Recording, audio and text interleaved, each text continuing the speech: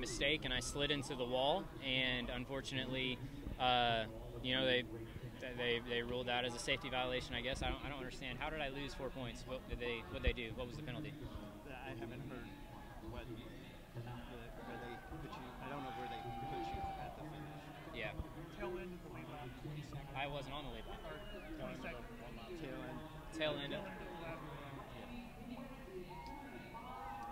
I don't know what to say. I mean, I didn't advance my position into the wall. I lost time on the racetrack, but it's not meant to be, and it's fine. What do you have to say to Chevy and everything that was going on there with Byron and them not passing?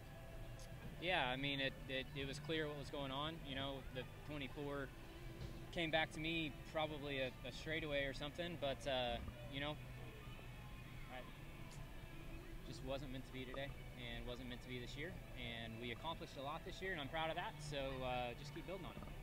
Unique circumstances. It was unfair that you were taken down, you were given this penalty. I'm gonna keep my mouth shut.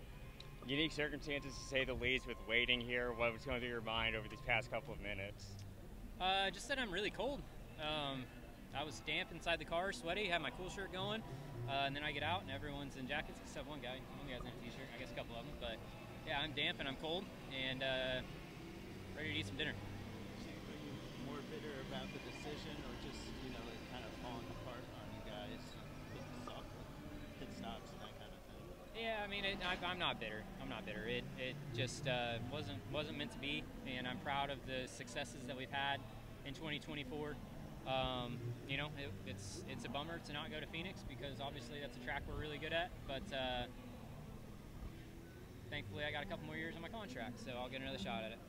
Now, you said that the thought wasn't to ride the wall to gain time, so when you crossed the line, did you at all in your mind go, okay, they might think that that's what I was trying to do there? No, I never once thought that was what I would get penalized. I didn't think I was going to get penalized at all. I didn't even think a penalty was in the cards.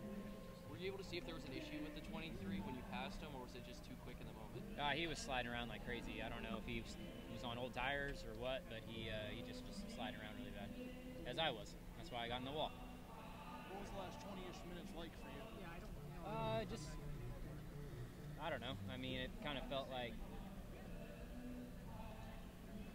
I don't know. I mean, I didn't even think that we would be in this position after how our day went, so yeah. How frustrated are you right now? How the day went? I mean, I think you know. You've had to say it a few times, and I was at the back of the line back there, but what happened?